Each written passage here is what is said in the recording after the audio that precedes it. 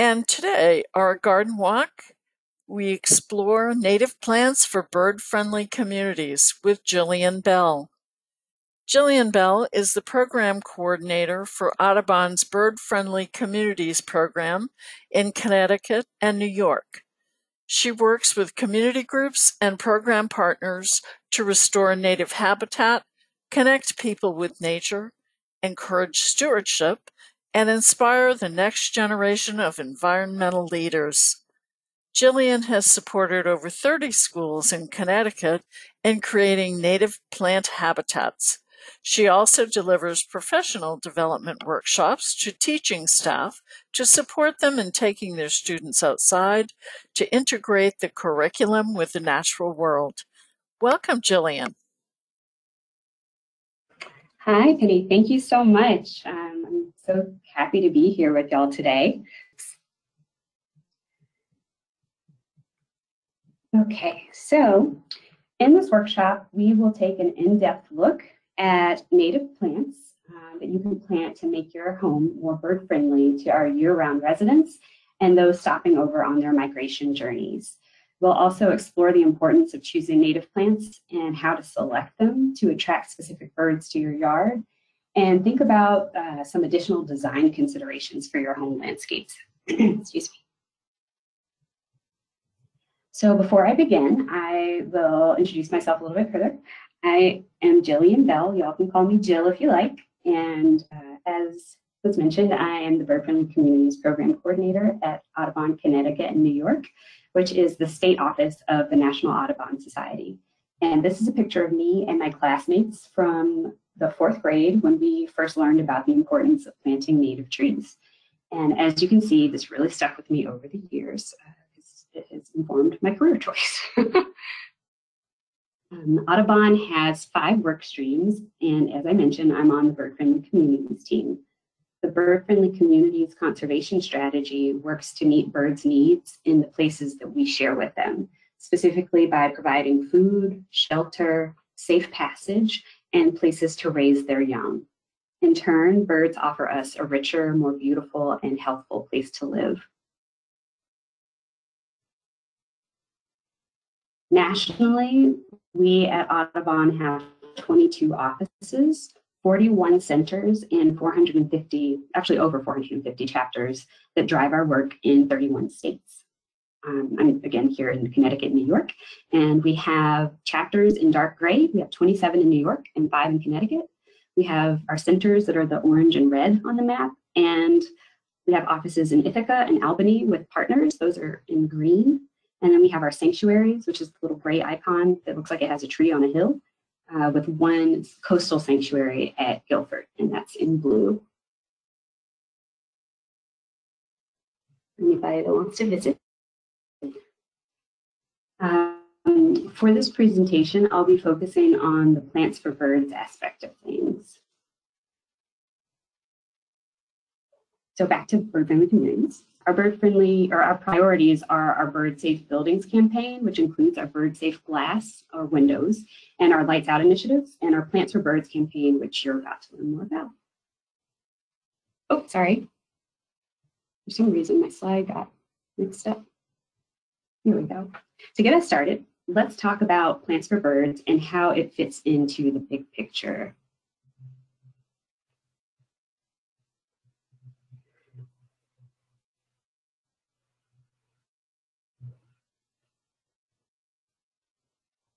So here is the big picture. This is from Audubon's strategic plan.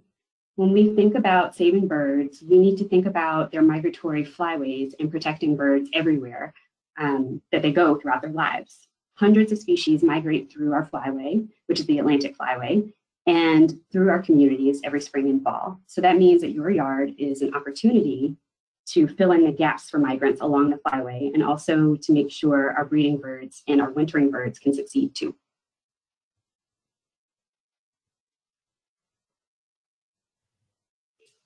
This is a wood thrush, and it's a bird whose beautiful song rings throughout our eastern forests. I hope that everybody here has been able to hear one at some point.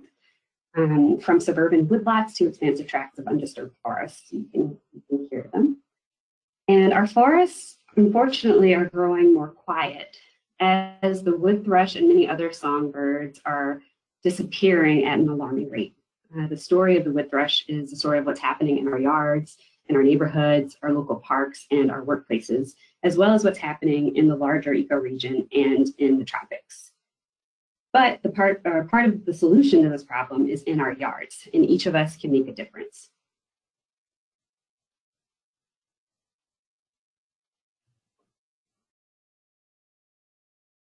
Sorry, I'm having an issue with my slide. Give me just one moment, please.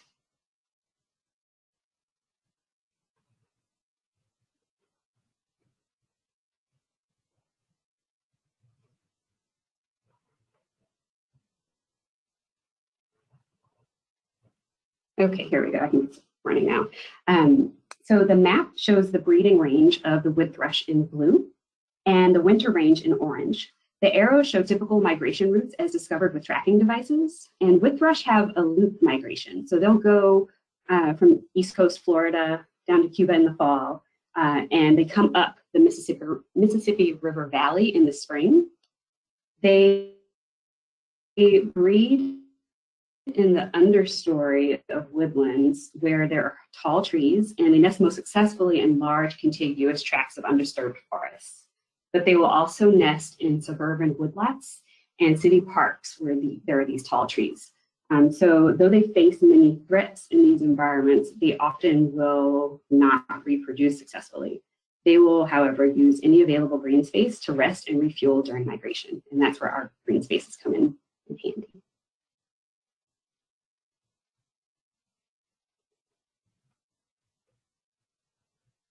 Unfortunately, wood thrush populations are declining by 1.8% per year. Let's see. I think my slides are showing up a little bit delayed. Sorry about this, Phil. Okay. With a cumulative decline of 55% over the last 50 years. 41% of all neotropical migratory songbirds are declining, which is very sad.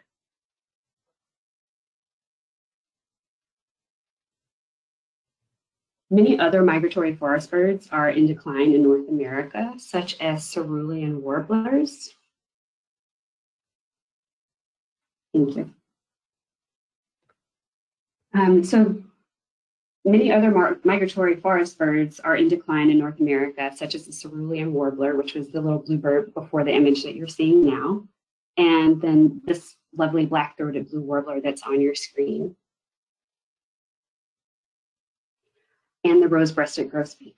So what is causing the steep decline in so many different kinds of neotropical migratory songbirds? The reasons are, or there are many reasons for the decline. These birds face threats during all phases of their life history cycles, on breeding grounds, wintering grounds, and during migration. Habitat loss is by far the greatest factor, with more than 2.5 times more influential, or it is more than 2.5 times more influential than any other factor. And it's predicted by the year 2100 that over 450 bird species in the world will be listed as vulnerable, endangered, or critical. The vital role of restoring habitat in urban, suburban, and rural communities is growing. Back in the 1940s, our country looked like this. Urban centers, especially in the eastern United States, were essentially isolated cores surrounded by small farms and open land. But just within the span of a lifetime, within the last 81 years, housing densities have exploded. And it's only going to get worse. This is the projected density of housing by the year 2030, a mere 9 years from now. And already we've lost a staggering 150 million acres of ecologically productive land to urban sprawl. We have taken what was once a rich, contiguous landscape of ecologically healthy land and transformed it into a sterile monoculture of turf grass lawns and decorative alien plant species. 43% has been developed into the suburban-urban matrix. And here's what those orange and red areas on that map that I was showing you earlier with the high housing density look like on average. The average American yard does not provide much food for birds to eat, or even places for them to hide from predators. Lawn is more than half a yard. Lawns are fairly sterile with almost no ecological value. As far as plants that might actually be valuable to wildlife, such as trees, flowers, and shrubs, it's less than a fifth of the yard. And plants in suburban and urban areas tend to be about 80% non-native. So if we can replace some of that grass with native plants, you will also reduce your carbon footprint. At least if you use a gas lawnmower, which puts out 4 times the amount of greenhouse gases as a typical car. Better yet, you can reduce the grass and switch to a real mower or an electric mower. My neighbor actually just got a real mower and it's really cool. Then, of course, we get to spend our weekends mowing the grass, contributing to those greenhouse gases I just mentioned. According to the EPA, nearly 5% of our greenhouse gas emissions come from lawn maintenance alone. And beyond that, homeowners spill some 17 million gallons of gasoline every year just refueling their lawnmowers. In the US alone, there are nearly 50 million acres of lawn, and we must change that paradigm. Most of the US looks like this. It's neat, simple, but lifeless. This landscape was developed for convenience and to celebrate the lawn as a status symbol, but it was not designed to share with other living things other than grass and a few Asian ornamental plants. The landscaping industry and our own views of beautiful lawn have been dominated by things such as decorative value.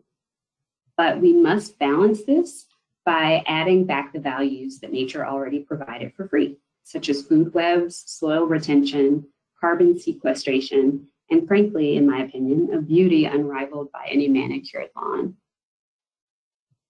Restoring native plants to our communities is vital to preserving biodiversity. By simply choosing native plants, no matter where you live, you can help sustain wildlife. You can begin one plant at a time. Ask your nursery or garden center for native plant alternatives to the standard alien ornamentals. Over time, you can reduce the amount of your turfgrass lawn. Your native plant garden will help create corridors connecting and supporting larger natural areas. Native insects eat native plants, pretty much only native plants. Insects are specialists, and for the most part, they can only eat the plants with which they have co-evolved over millions of years. Our native insects are not adapted to feed on alien plant species, which dominate our traditional urban and suburban landscapes. The exotic plants that the landscaping industry you can find there are for the most part unpalatable to our native insects.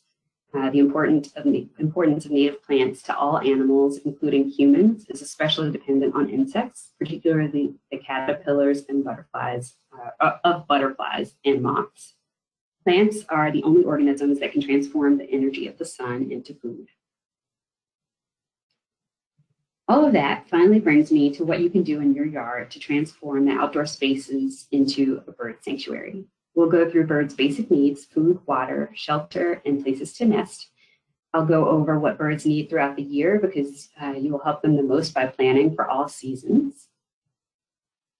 And for inspiration, I recommend the book Bringing Nature Home by Doug Tallamy. He's an entomologist based in Pennsylvania, and he's put numbers on why native plants matter. Native plants are not just important as hosts to insects, but many native shrubs and trees produce fruit with high energy and fat content, which is particularly important for birds building up their fat reserves for fall migration. A recent study by Susan Smith et al. Found that migratory songbirds consumed fruits from native plants like this dogwood at a faster rate than fruits from invasive plants. And the fruits of the native plants are of greater nutritional value to migrating birds than fruits of native plants, or invasive plants, pardon me.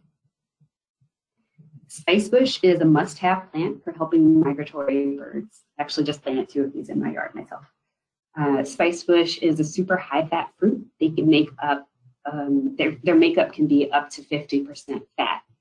So if a wood thrush lands in your yard and there are spicebush berries, then they have got it made. The chickadee pear brings 390 to 570 caterpillars to their nest per day. Chickadees feed their young for 16 days before they fledge. So that's 570 caterpillars for 16 days. That'll equal over 9,000 caterpillars that they have to find for their young to fully fledge. That's a lot of caterpillars. In order to grow the caterpillars that birds need to feed their young, those caterpillars need native plants. To illustrate this difference, take a look at these two groups of trees.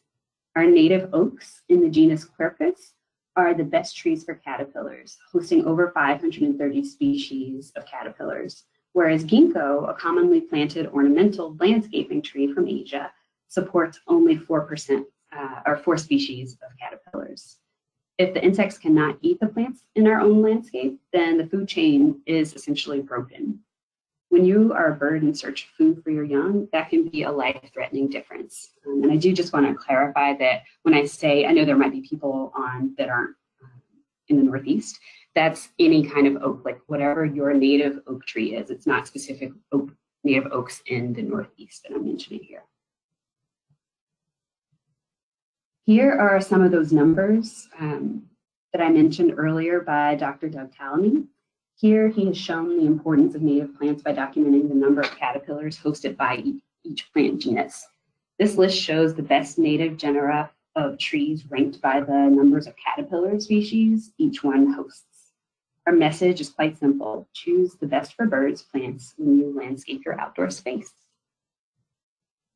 And here are two of his books that the Nature's Best Hope just came out recently, and then Bringing Nature Home has been out for a while, and it's a great read. One of my favorite books by him is The Living Landscape. It's just a beautiful book, but it has lots of tips in it, and in the back there's a section that can help you pick native plants wherever you are in the country. And then The Pollinator Victory Garden is also another good find. So this is not just about birds. Native plant landscaping improves the health and well-being of people too. And having healthy green outdoor space is fundamental to the health of our families. It increases our physical health, it can reduce our stress, save us time, increase property value. The list goes on and on. So next we're going to get to food, glorious food. Our 4 food groups for birds are nectar, which is a sweet treat for hummingbirds. It attracts insect pollinators. Seeds, which are nutrient-rich, long-lasting. You can maintain seed heads through the winter, and it also harbors overwintering insects for them. And berries, which will have fat to fuel their migration. I'm just letting my slides catch up with me.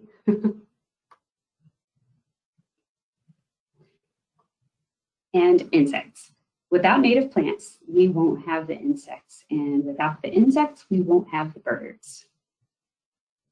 In the spring, when the hummingbirds return to the north, early blooming wildflowers such as this wild columbine, Aquagelia canadensis, will provide important nutrition after their long journey. Columbine blooms March through May.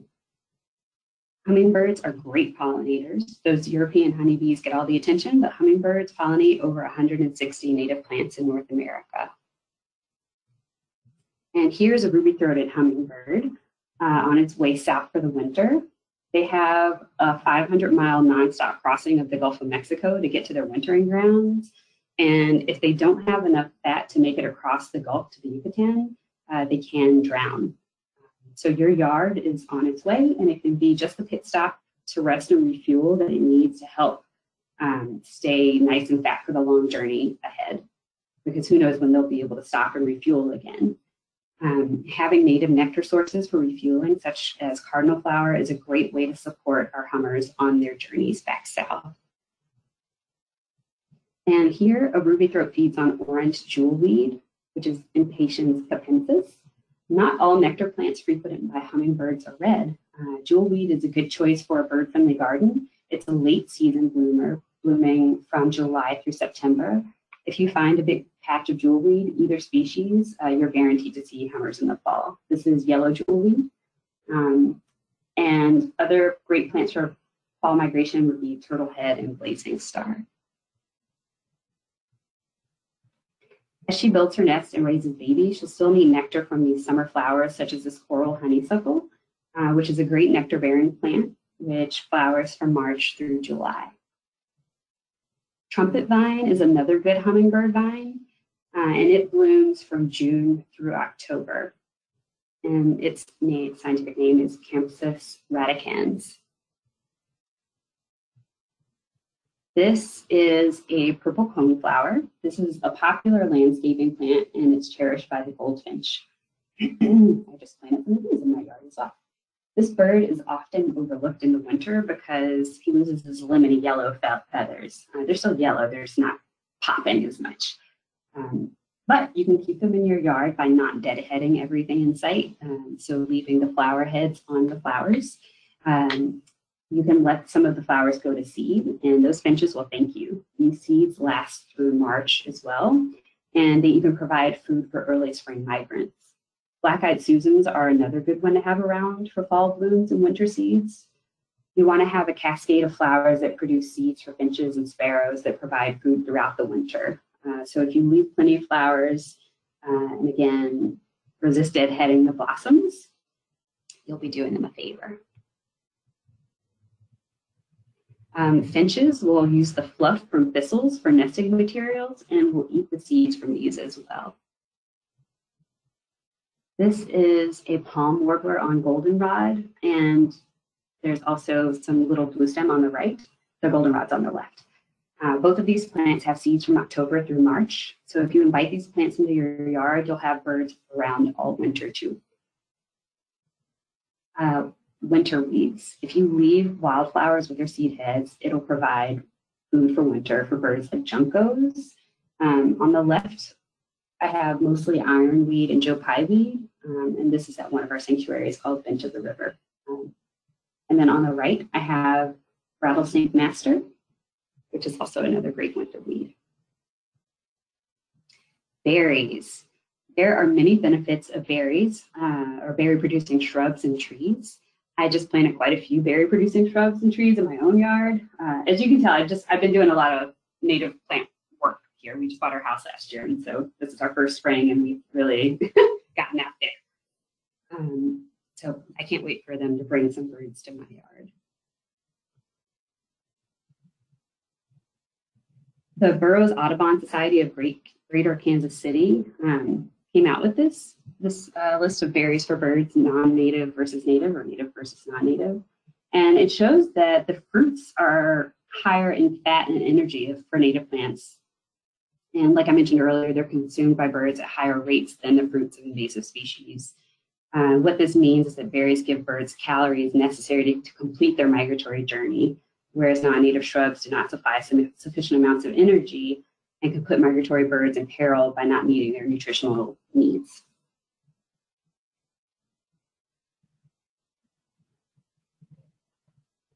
And here is another, I just wanted to show another study. This one was done by Carolyn Summers, or it's in her book. And northern bayberry, as you can see, is 50% fat. So there's a lot of fat content in berries for our native fruit species. During each of the seasons, most birds need their habitat to provide certain food types. In the spring, the birds have just returned from migration and need an abundance of insects to rebuild muscles and prepare for the nesting season.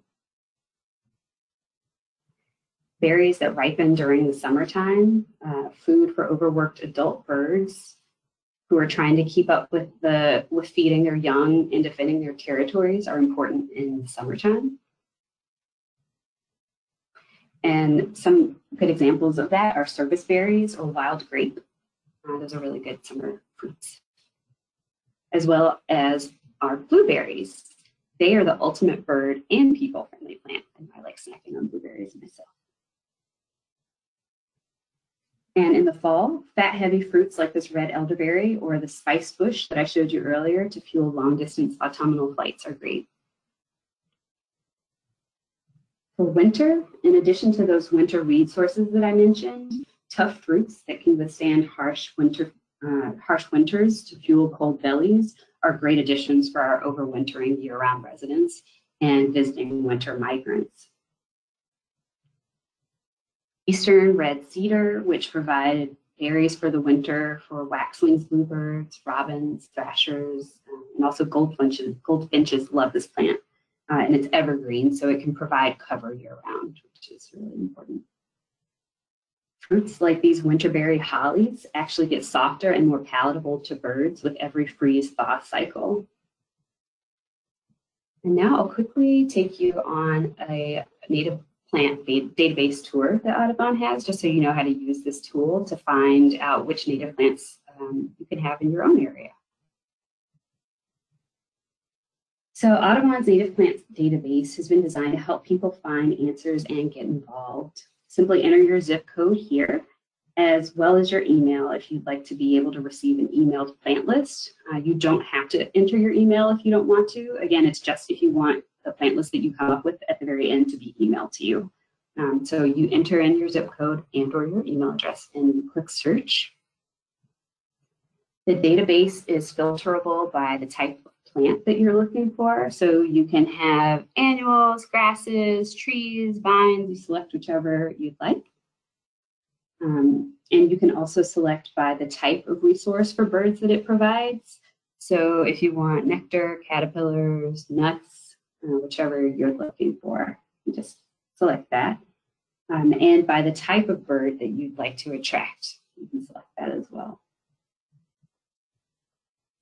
If you go to the local resources tab, local Audubon chapters are suggested for local support and guidance, along with suggestions of other local and regional resources such as native plant societies to help get the user or to help you get started on a native plant habitat for birds.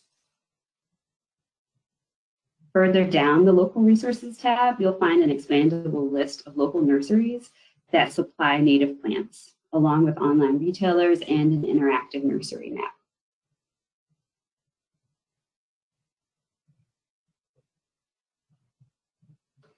Structural considerations. It's important to provide structure or different layers to your habitat. Is there, excuse me, space for that robin to run around searching for worms, or for that bluebird to swoop in while catching insects? Is there cover to protect them from inclement weather and from predators? Are there tall perches from which that song sparrow can sing to find a mate? Each layer of vegetation supports different species. Thrushes and wrens, which feed in the soil and leaf litter, inhabit the ground layer. There they'll find insects, worms, and grubs.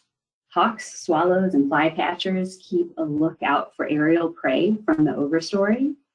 And in between, woodpeckers, chickadees, hummingbirds, finches, they'll all find food and shelter among the shrubs in the understory. These layers mimic a plant community, starting at the soil. You should not need to amend the soil. You should plant for whatever you have. You have rocky and dry, there's a plant for that. Clay-filled and slow draining, there's a plant for that too. With the exceptions being if you want to plant food in soils with toxins or heavy metals, then you should use raised beds. Ground cover layer of grasses and sedges and leafy perennials will help with stormwater management, erosion control, ground cover filler, and weed and invasive control.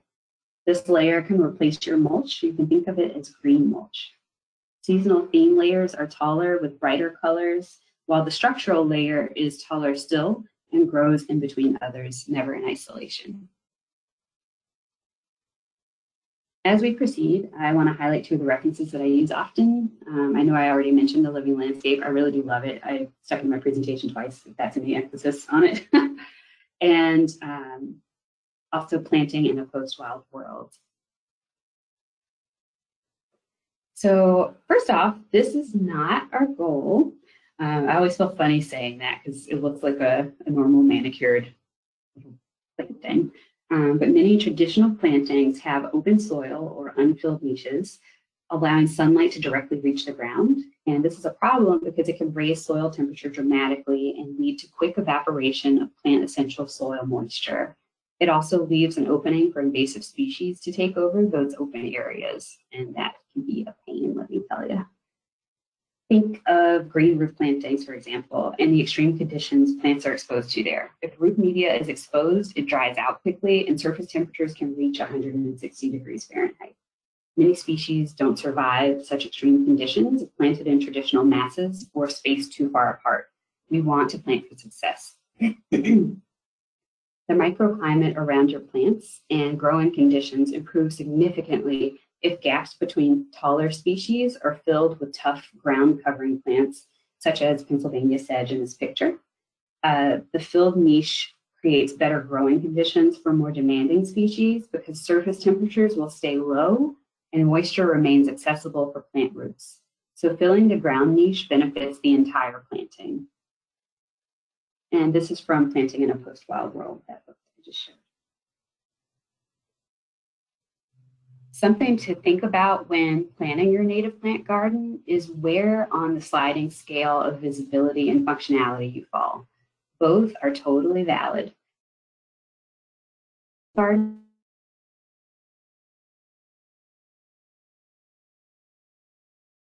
colors, whereas a highly functional one features less homogeneity in structure and color and allows for unrefined plants.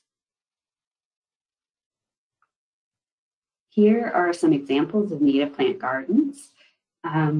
We've got large scale here, which is a meadow. We have smaller scale. And you can see there's different, I guess, sections to their planting here.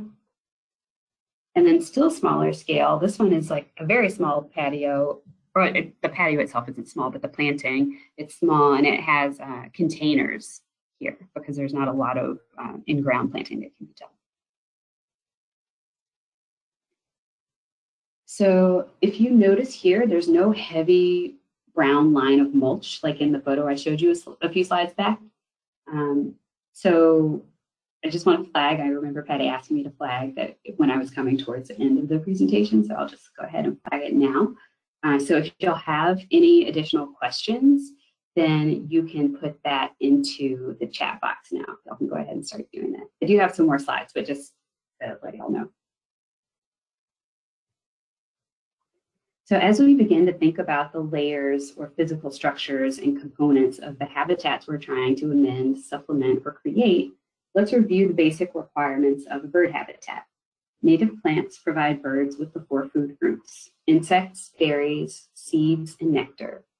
Birds need clean water for drinking, bathing, keeping cool, and maintaining their feathers all year long. Birds need shelter for nesting, protection from the weather, and hiding spots for both predators and prey. Birds use natural and man-made materials to build their nests. They need a protected space to nest and raise their young. And all of that equals a habitat.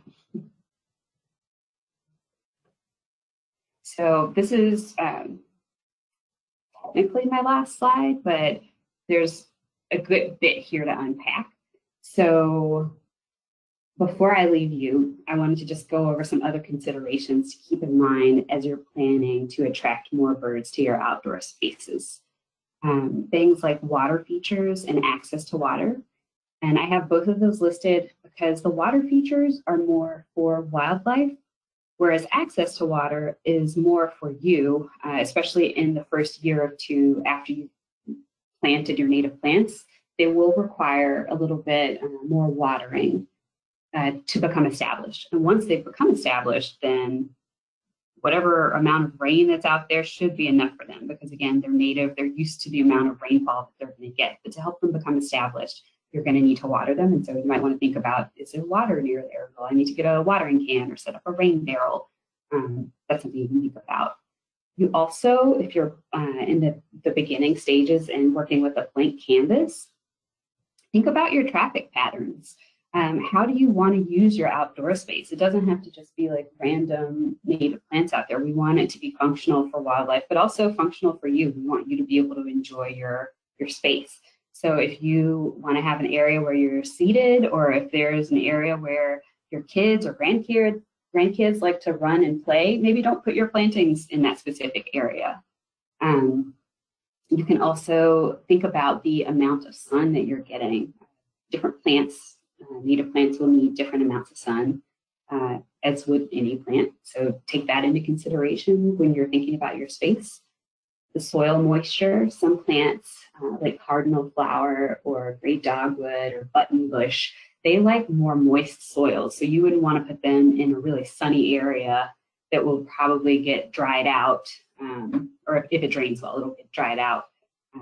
So take into account the soil moisture of the area that you're looking at for your planting. And also plant height. That is something that I didn't take into consideration when I was planting in the front of my house. I planted some wildflowers leading up to my house, and the heights of them are perfectly fine, but they're a little bit different than what I initially would have liked. And so I didn't listen to my own advice when I did that. And then maintenance requirements. Are you going to need to trim back whatever it is that you planted because you planted it too close to your window? I have friends who planted a red osier dogwood that's really close to their window, and it loves the space that it's in, and it's getting really big and it blocks their window, so they often will have to trim it back. And it doesn't mind, it's still doing quite well where it is. Or is it something that will look very messy? Birds don't mind mess. I personally don't mind mess, but if you mind mess, then that's something that you could think about as well. If it's something that you're going to have to go in and trim or do something of that sort. Another important maintenance piece that people tend to forget generally is invasive species removal. That's a big one because invasives can take over your native plant habitat and just drive you crazy over time. I'm battling some black swallowwort here where I am right now and some bittersweet. So if you can nip that in the bud early, then you'll just have a much better experience with your native plants. So that is my presentation. I flew through it. I was talking really fast because I was worried I wouldn't get through it in time, and now I see that I have. So I have included my email address here. I'm currently on part-time maternity leave, but I'll be checking my emails on Wednesdays and Thursdays between now and Labor Day. So if y'all have any questions or like, what's this plant that's in my yard, and you want some help identifying it or want to run through something, or even just share photos of native plants that you have that you're like, this plant is doing so well here and I just wanted to share it with you, I'm happy to receive all of those emails. So feel free to reach out. I am happy to connect. And I'll hand it back over to Penny to help us get through or to lead us through the questions and answers if there are any questions out there. Excellent. Thank you so much, Jillian. Well, we got off to a little rough start, but eventually the video was syncing okay with your audio. So thank you for your perseverance. We do have Sure. Thanks for bearing with me. We do have several questions. The first one I just love. This is a viewer who's interested and curious about your 4th grade class and who the teacher was and how that teacher happened to be motivated to teach that lesson on native trees. Sure. You know what? I actually never asked her. My teacher's name was Miss Manella, and I went to St. Paul Catholic School in Birmingham, Alabama. That's where I'm originally from. So I live here in Connecticut now. And Miss Manella, just my whole school, they were very good about getting us out and about. It's interesting because at my school, we actually didn't have very many plants. My school was in downtown Birmingham, so it was all concrete around me. We had a gravel playground and there was cement. The only tree or plant that I remember seeing at my school was a dogwood that grew on the other side of a brick wall outside of the fence. It was like a brick wall with a gate that opened on that side. And I remember seeing that dogwood.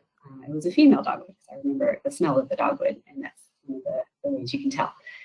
So yeah, I'm not sure how she connected with saying like, hey, we want to get y'all to do this, but I remember it was an Arbor Day celebration, and we got to go down to City Hall, and we actually planted a tree down at City Hall.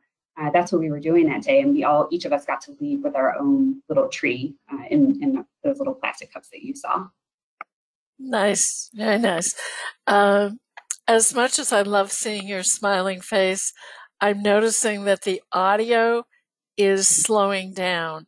So I think that may be a bandwidth issue. So if I could ask you to turn off the video and we'll continue with the Q&A. Oh, I'll turn off my video. Okay, great. Next question, how do you get rid of a lawn, or do you really have? Did that work? Yes, that's much better. Thank you. So the question is, how do you get rid of a lawn, or do you really have to? Can you just leave it unmowed and start interspersing with native plants?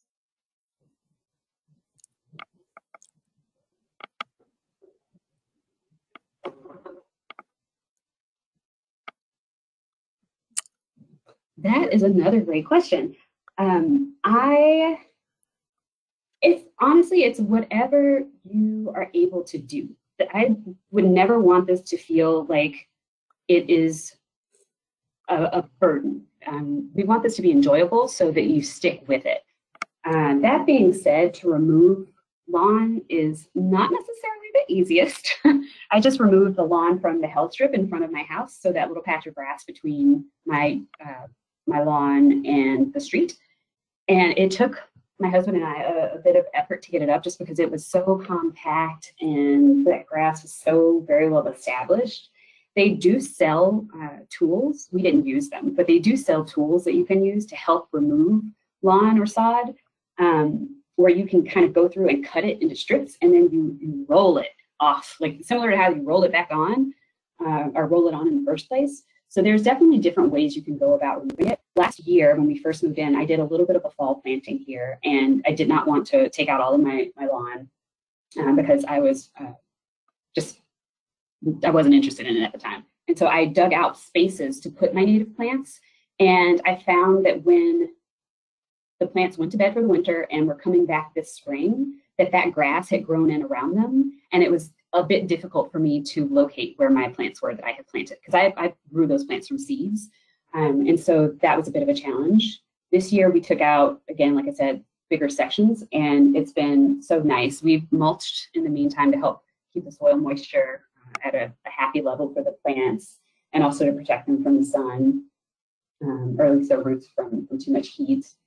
And hopefully it'll help with any invasive seeds that might be blowing around this year. That black swallowwort that I mentioned earlier, it really does take a hold. So it really is up to you if you want to try to tackle taking out the lawn, or if you want to do it piece by piece. I think I would recommend taking it out in chunks, even if you don't do, like, I don't think you're planning on doing your whole yard, but if you pick a section and do a section at a time, I think that's totally manageable. Okay, we have several folks who have experience with this that have popped comments into the question panel. They recommend that you look up lasagna gardening, which is a layering technique. Also, you can use newspapers, cardboard, or a rolled paper that you can buy in big box stores called Ramboard, and that acts very similarly to cardboard, but you have the advantage of it being a long roll, so you anchor it along the sides, and it's not a lot of small pieces, but that has to be covered with mulch or wood chips or both. So do a little research, and I'm sure you'll be able to find ways to eliminate part or all of your lawn to incorporate natives. We have a question about what you recommend for native plants in a very tiny urban garden. What would be the best bang for the buck in that space?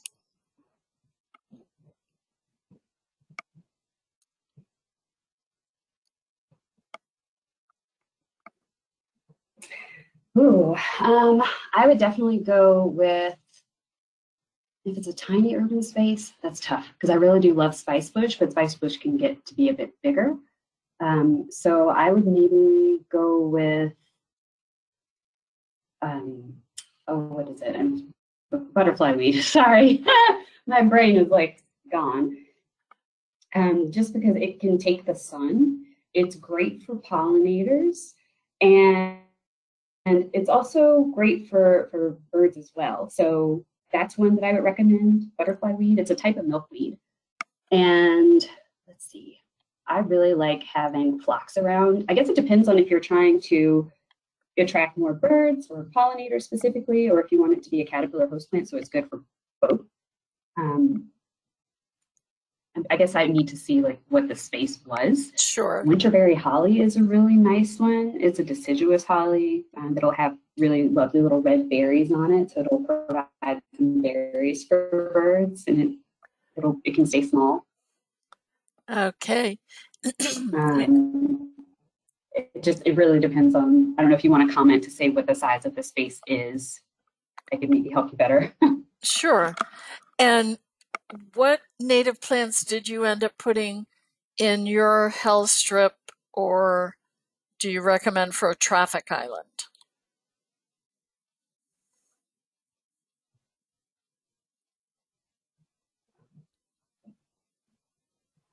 Sure. I planted purple echinacea or purple coneflower echinacea. And I actually put Baptisia out there, Baptisia australis, and which is false blue indigo. And we planted some bee balm out there, which I'm really excited to see come up. And I planted that butterfly weed that I mentioned. I didn't want anything to be too tall to potentially block the view of the house. If, I don't have it out there in the hell strip specifically, but when I actually have a little bit of a section to go still, I'm planning to add some tick seed. Tick seed is another great one that you could put out there. A little coreopsis. It's really a sunflower. That's a really nice one. I'm actually like taking a peek out there right now just to see like what I put out there. I think those are the main ones that I have for right now. Okay, very Because they good. do well with the heat and they don't mind if they get a bit dried out. Okay, very good. Um, what small trees or shrubs would you recommend? And a follow-on question, can trees and shrubs be planted as screening by the road, or is that a danger to fledglings?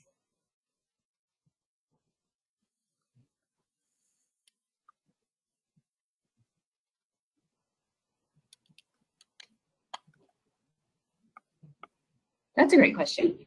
My favorite shrub to plant, I'll answer that question first, is service berries. There's different service berries depending on where you're located. They're native to you. And I love service berries, one, because they have really great nutritional value for birds and their berries. And they have gorgeous flowers in the spring, like late spring, early summer. Actually, no, just spring.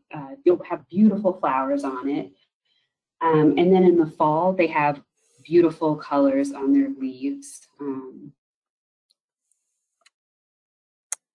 Very good. It works with you throughout the seasons, which I think is really lovely. And so I would recommend the service berry. Another really nice one, depending on where you are, it's not native everywhere. Can you hear me? Hello? Hello. We're having a little bit of delay in your audio. I'm not sure if you can hear me. A red bud. Oh, yes. Very good. Who did the research on the berry value for the birds? Is this any better?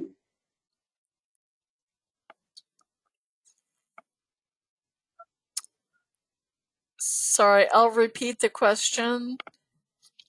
Who did the research on Can you hear me?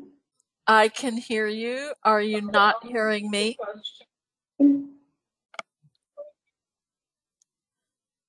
Oh, we seem to be having more difficulties with the I am. audio. There's just a little bit of a delay.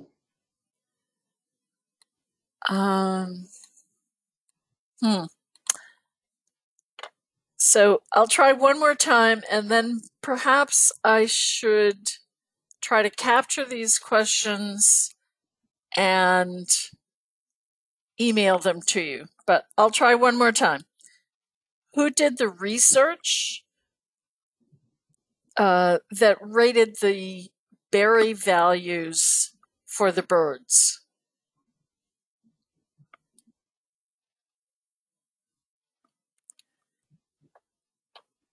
Sure. So the berry values that I showed were from the Burroughs Audubon Society of Greater Kansas City. Excellent. Great. Thank you. Can you recommend a fast-growing native shrub to replace invasive bamboo?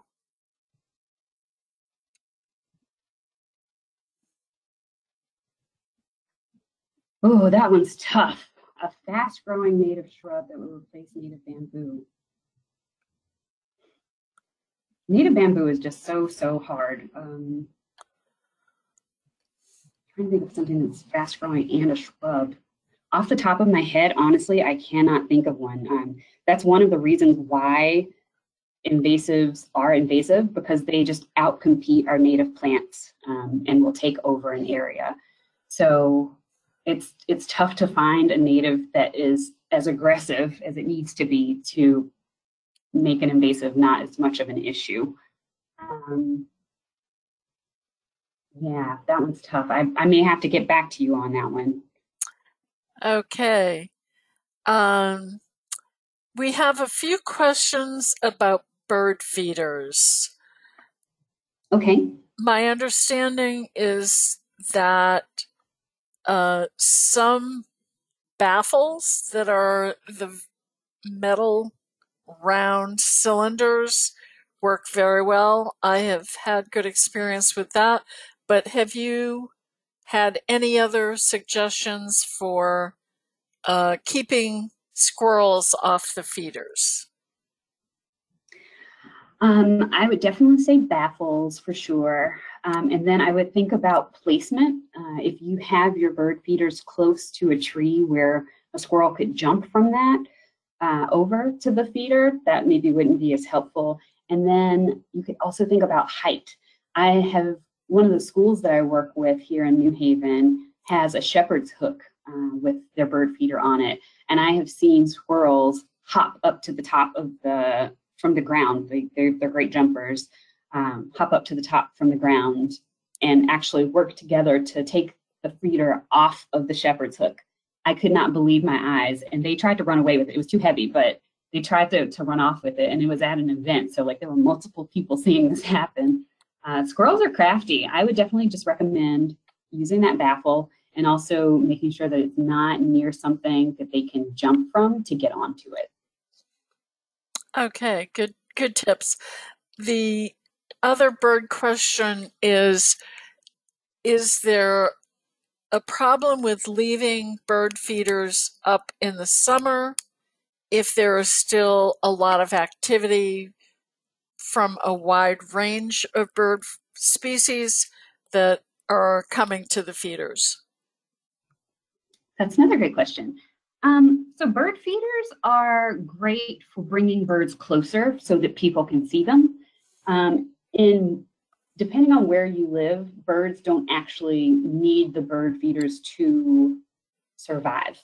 If you're in a more urban area or even some suburban areas where there is not a lot of native plants near you, then yes, having a bird feeder can be helpful to supplement their diet. One thing about bird feeders is, especially in the summertime, like I find that in the winter, having a bird feeder is great, but in the summer, there's usually more availability of food for them. And in the spring, they're really looking for those insects to give to their young. So they wouldn't get that out of bird feeder. But you also want to keep an eye out and make sure you're keeping your bird feeder clean. I don't know how many of y'all heard about the recent salmonella outbreak that has kind of been plaguing our birds this year. They can be vectors for diseases for birds if you're not maintaining your bird feeder and keeping it clean. And you help reduce the rate of birds that are getting salmonella if you have planted your bird feeders versus having one that you're filling with seed. Okay. Any suggestions for keeping the neighborhood cats that are outdoor cats away from your bird feeder? Another great question. I have yet to find a way to keep a cat away from a bird feeder. You could try, I don't know if you really want to, but you could try using some sort of a pepper spray potentially to keep them away. I know that sometimes helps with squirrels, though the squirrels at my house don't mind. They like the spice. That's the main thing that I could think of in regards to cats. We really do ask for folks to have their cats stay indoors because they do eat so many of our songbirds. I have a cat myself and he lives inside. He loves to look at his bird TV, but I don't let him outside for that reason. So the only thing I could think of would just be to potentially, if you feel comfortable, asking your neighbors to maybe keep cats inside, which I know is tough and challenging and can be a tricky situation. And other than that, that's all I have for you. I'm sorry, I don't have a better answer. All right. The expression encouraging cats is an expression for a reason. Cats do what they want to do. Right, absolutely. Have you heard about a shortage of hummingbirds this summer? Someone has a hummingbird feeder that's usually visited by lots of hummingbirds, and there are none this year. That's a great question. I haven't heard of anything yet, but my own personal observations, I have noticed that hummingbirds, the ones that I have seen, came up a little bit later this year. And I've been seeing them in places where I haven't necessarily seen them before. So I don't know if they're just shifting where they want to hang out or what's going on with the hummingbirds this year. But I appreciate that observation that the question asker has, that they're paying attention to that. Very good. Do you have any recommendations specific for native plants for bluebirds? Great question. So for bluebirds, it's not as much about the type of plants that you plant for them. The big thing for a bluebird is the actual space that you have for them. They need that space to be able to swoop. I don't know if you notice wherever you usually will see bluebirds, they like to have a higher perch. And I often see bluebirds over fields or near gardens where it's kind of open, like there aren't necessarily a lot of trees. They like to swoop to get insects. So that's the kind of space that they need in order to be happy, that they'll want to hang out in. Yeah, so bluebirds will tend to like a little bit more open spaces, more so than any one particular type of plant that will attract them. Very good. Is there a plant ID app that you recommend for identification? Sure. I think iNaturalist is a really great one. I was using a different one called Picture This, which was a bit sometimey. It could get me to the type of plant, maybe not the specific one, but it would say like, oh, this is an oak, or this is a aster, but it wouldn't tell me what kind of aster, or sometimes it would tell me what kind of oak. But I noticed that with that app, it would say the asters, which are a great pollinator plant and they are native, were weeds. And so I was like, oh, I can't in good conscience use this app because it's telling people that beneficial plants that are native to our area are weeds and that they should be like removed. So I would use a reputable app, and the one that I recommend would be iNaturalist. Good suggestion. Can you recommend any plants that would provide food in winter for the birds that do not migrate? Sure. If you're looking for a tree, eastern red cedar is a great tree to have.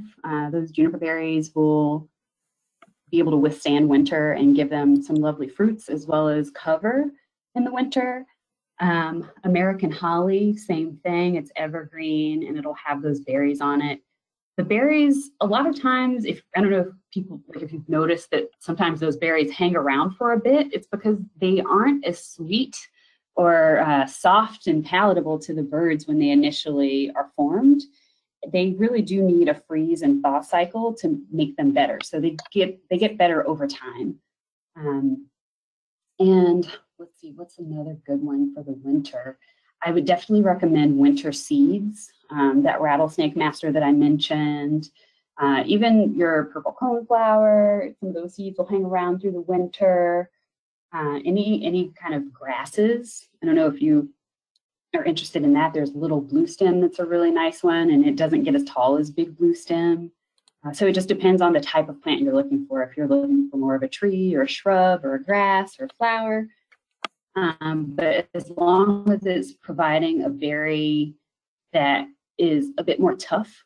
So I don't know if you've felt a juniper berry. They're a little bit thicker skinned than say a blueberry, which is nice and soft. And that's a berry that you want to have around in the summertime. So tougher berries and some seeds that'll stick around are great to have for winter feeding the birds that are overwintering. Okay, very good. Someone mentioned that American burning bush was mentioned as a good berry source, but as an invasive species, shouldn't there be other considerations like highbush blueberries? Could you repeat that question for me? It wasn't that I didn't hear you. I just want to make sure I fully understand it. Well, it appears that this person thinks that you recommended American burning bush, but perhaps. Oh, no. Okay. All right. I don't have that one in my presentation. All right. We don't recommend burning bush at all. So no. All right. Just good clarification. How important is leaf litter for insects that birds eat? Oh, it's so important. I'm not sure if you've ever seen song sparrows or juncos.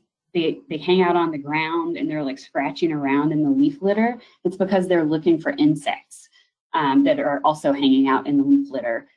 That leaf litter provides little microclimates with moisture, and it's protected from the sun, and it keeps them nice and cool. So having a leaf litter layer is absolutely fantastic. It's also a great way to keep invasive seeds from getting to your soil.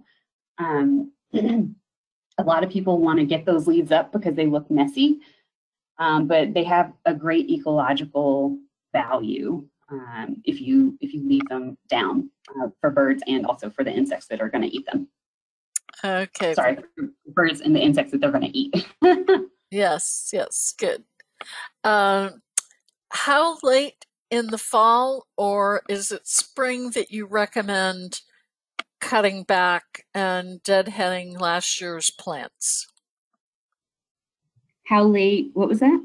How late in the fall, or do you recommend spring cutbacks? I would recommend spring cutbacks because they will usually, like the seed heads will be ready probably in the fall, and they'll use them over the winter. And so if you can leave them until spring, that would be ideal because they'll be able to eat those seeds throughout the winter time. Very good. A lot of neighbors are worried about their children and ticks, and so they are spraying everything with mosquito spray, as well as many towns are instituting mosquito spraying program. Just how deadly is that spray to other insects and ultimately birds? That's a great question. So their mosquitoes are a food for bats as well. So I definitely see the ecological value of them. They're also a pollinator of blueberries, which I found out recently. So as much as I don't like being bitten by mosquitoes, I also recognize they have an important role in our ecosystem. In terms of the effect of the spray that they have, I don't know very much about that spray. They don't spray in my town, thankfully, for mosquitoes. But I'm sure that that spray has to have some other effect on an invertebrate species. I'm just not sure what exactly it is. I'm sorry. All right. We have a couple of suggestions that I will just go ahead and share. Another good plant ID app is Go Botany. That's from the Native Plant Trust. Mm-hmm. Also, Inkberry is another good winter birds food source, as well as winterberry holly, the ilex family. Yep. Next question is, are white lights at night bad for birds? Mm. It depends is the answer that I'm going to give you. If you have birds that are nesting in your trees, they actually might not want to nest in your trees if you have lights like that around. I don't know if you've tried sleeping with a bright light shining on you. It's not the most comfortable. And those lights honestly affect moth populations more so, I would say, than birds. But larger lights, like lights from buildings, can be disorienting for birds. I wouldn't necessarily say from a house. Oh, sorry, I just saw a question coming. I'll address it in a moment about the euonymus. Excuse me. Yeah, so more so lights from buildings, not necessarily like your floodlight or something like that. It may just deter them from wanting to hang out in your yard because it's a bright light. And then I wanted to go, I see that there's an audience question about euonymus being on one of the slides. It says, I also saw euonymus in one of the slides, but I believe it wasn't referring to burning bush, but to the euonymus americanus, also known as strawberry bush and hearts of Buston. One of the slides that I have does have euonymus on it, and it was in reference to comparing native versus non-native the berries from those fruits in terms of nutritional value to bolster the thought that natives are more beneficial than non-natives. And in addition to being a non-native, euonymus is an invasive species. So definitely don't go around planting winged euonymus. Thank you. Thank you for clarifying. Sure. How often do you need to clean hummingbird feeders? And you also mentioned the importance of cleaning bird feeders. How often would you recommend cleaning them? That's a great question. I don't know what the official answer is on that. I try to clean my bird feeder once a week. And if it's particularly busy or rainy, like if it just looks really gross, I will clean it more than that. Or if I notice that there are birds on it that have that salmonella infection, like you can tell they'll have like one eye that's shut, or maybe even both of their eyes look like they're puffy and closing. They just don't look well, then I'll clean them more than that. Very good. We have a recommendation to check with your local extension office, and that really is a great suggestion, as well as checking with your master gardener programs in your area for specific native plants for your region, since we have listeners from all over the country. So great suggestion. Definitely. And the next question is, I guess this is a comment. Is the app that you recommended iHerbalist? iNaturalist. iNaturalist. Very good. Excellent.